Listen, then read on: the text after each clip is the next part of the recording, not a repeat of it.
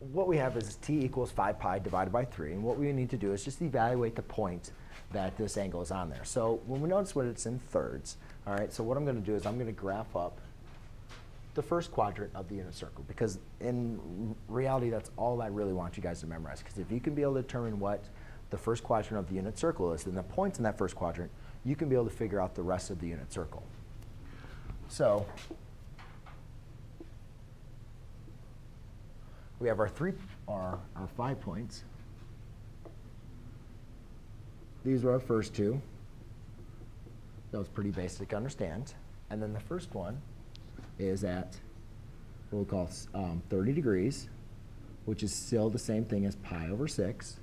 And that angle, coordinate point on the unit circle, is square root of 3 over 2, comma 1/2. That's the x and y coordinates at 30 degrees for the point on the unit circle.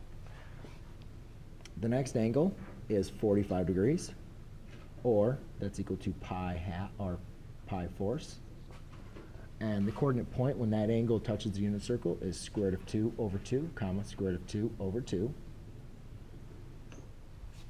And the next angle is 60 degrees, which is equal to pi thirds radians. And that point on the unit circle is 1/2, comma, square root of 3 over 2.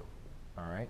So what I'm noticing here, ladies and gentlemen, is when I want to determine this point, I need to determine what all the points are on the unit circle for pi thirds. So if I know this angle here is pi thirds, right? I also know there's going to be a reflection over that, right? If you take this angle, you can reflect it over there as well.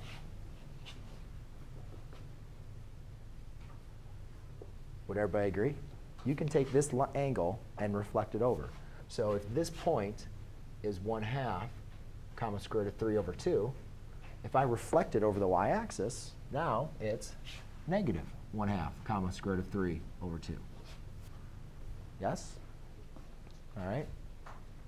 Then I can reflect this over the x-axis and this over the x-axis.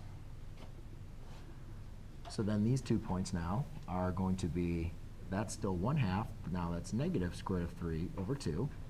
And this point is going to be negative 1/2, comma, negative square root of 3 over 2.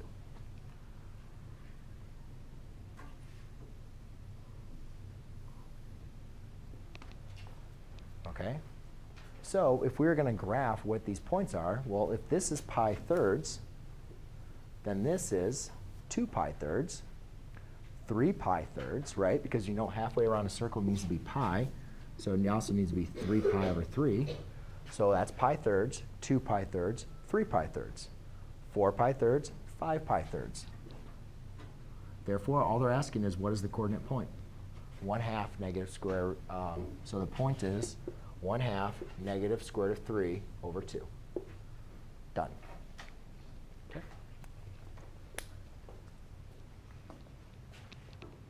That makes sense? Kind of, a little bit. You can also have the units.